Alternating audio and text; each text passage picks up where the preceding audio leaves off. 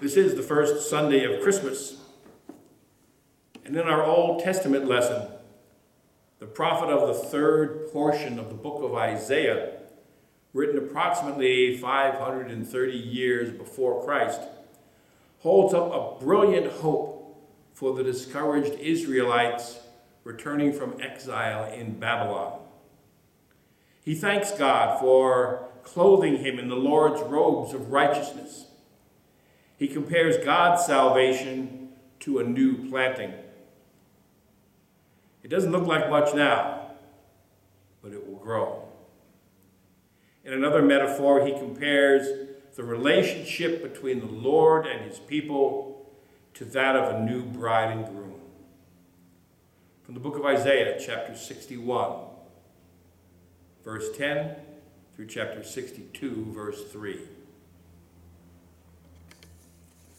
I will greatly rejoice in the Lord. My whole being shall exult in my God, for he has clothed me with the garments of salvation.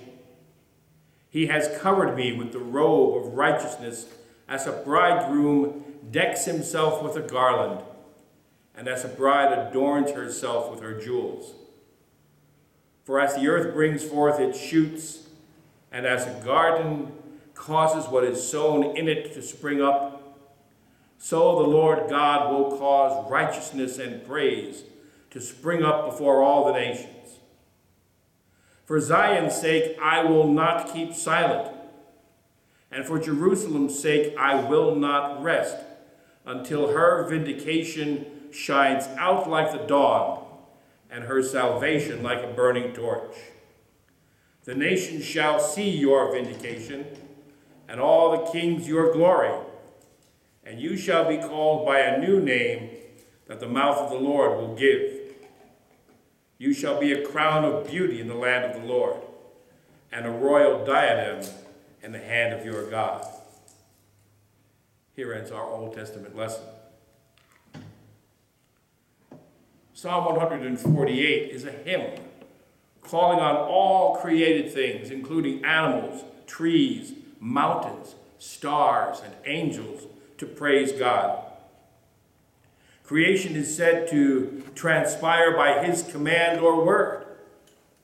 The reference to horn in verse 14 refers to God's strength and power.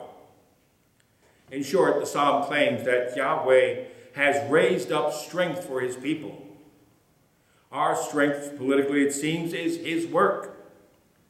The summons to praise God is given no less than 13 times in this short psalm. All heavenly and earthly creatures, and all humanity too, are called to sing the praise of the Lord. As one of the 5 concluding hallelujah psalms in the Psalter, it is composed for congregational worship in the late post-exilic period. And it still echoes across the centuries in such modern hymns as "This is my Father's World." Psalm 148. Praise the Lord. Praise the Lord from the heavens. Praise him in the heights. Praise him, all his angels. Praise him, all his host. Praise him, sun and moon. Praise him, all you shining stars. Praise him, you highest heavens, and you waters above the heavens. Let them praise the name of the Lord, for he commanded, and they were created. He established them forever and ever. He fixed their bounds, which cannot be passed. Praise the Lord from the earth, you sea monsters and all deeps. Fire and hail, snow and frost, stormy wind fulfilling his command. Mountains and all hills, fruit trees and all cedars, wild animals and all cattle, creeping things and flying birds, kings of the earth and all peoples, princes and all the rulers of the earth, young men and women alike, old and young together. Let them praise the name of the Lord, For his name alone is exalted. His glory is above the earth and the heaven. He has raised up a horn for his people, praise for all his faithful, for the people of Israel who are to love him. Praise the Lord. Our second lesson for this, the first Sunday of Christmas, is part of Paul's letter to the Galatian congregations. And Paul tells them that when the time was right, God sent his Son, fully human, to redeem sinful humanity and make us God's children. God has given his Spirit to those who are his own through the Holy Spirit. And it is from that Holy Spirit's urging that we cry out to God as our dear Father. We're no longer slaves to sin. We are now children of the Almighty God. From Paul's letter to the Galatians, chapter 4, verses 4 through 7. St. Paul writes,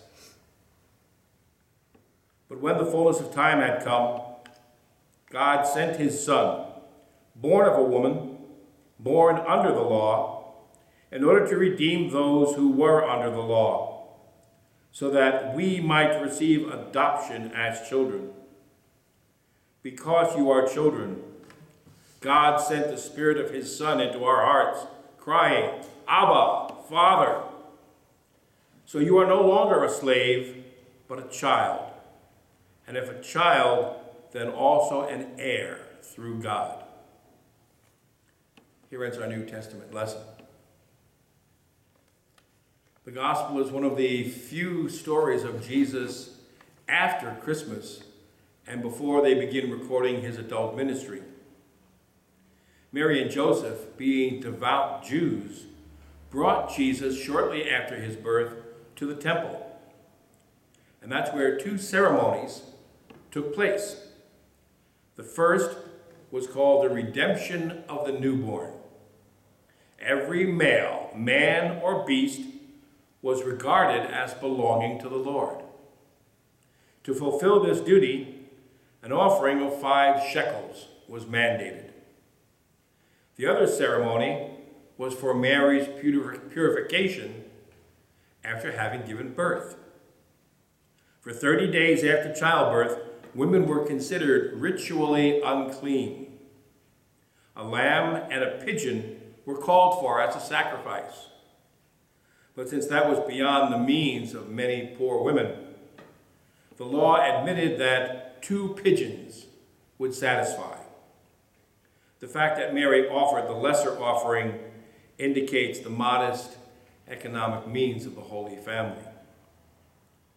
And while discharging these duties, an old man named Simeon and an old woman named Anna, who were looking and longing for the Lord's Messiah, spied Jesus and spoke of him as the fulfillment of Israel's spiritual longing. Simeon was now ready to die because he had seen the dawning of the fulfillment of God's promises.